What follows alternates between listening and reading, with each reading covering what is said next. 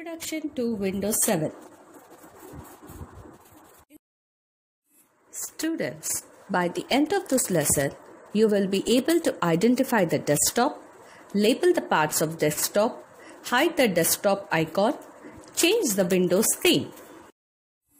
Children, before going into the chapter, let us recall about what we have learned in the last lesson.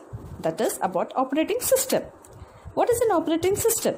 An operating system is a type of a system software that manages and controls the working of a computer. Now today, in this lesson, we are going to learn about Windows 7, an operating system in detail. Children, when you switch on your computer, it starts booting.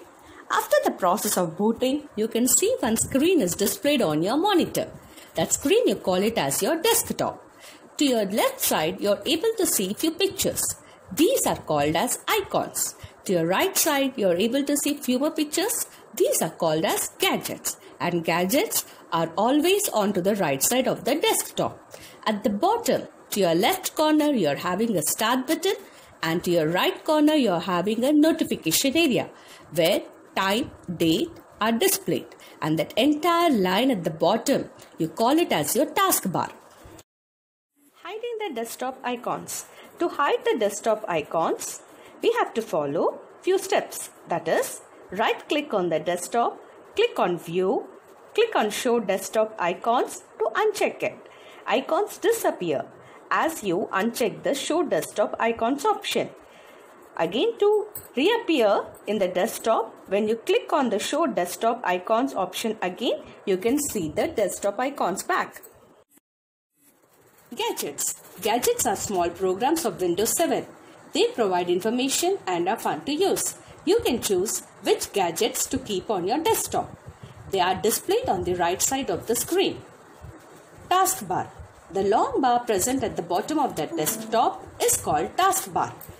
On the right corner of the taskbar, you can find the system clock, which displays the current date and time. Beside the system clock, it is called as notification area, where you can view programs and tasks that are running in the background. Beside the start button, you call it as quick launch icons. These icons are used to open programs quickly. Start button. Click on the start button to open the start menu. It displays a list of options. The start menu can also be used to shut down the computer by clicking the shutdown button.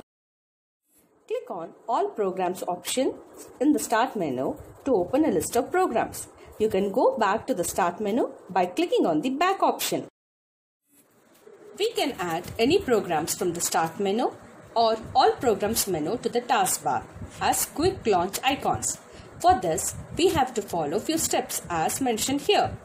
Open Start menu, right click on the program you want to add, select Pin to Taskbar option.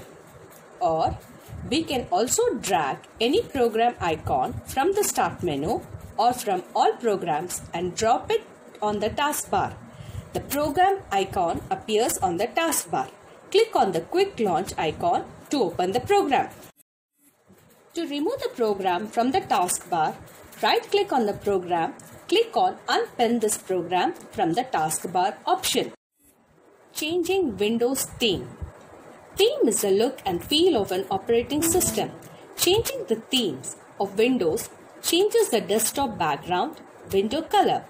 Let us now learn how to change the window theme. Right click on the desktop, click on the Personalize option. A window opens. Click on a theme of your choice. The desktop background displays the selected theme. So children, today you all have learned how to hide the desktop icons and to change the Windows theme. Thank you.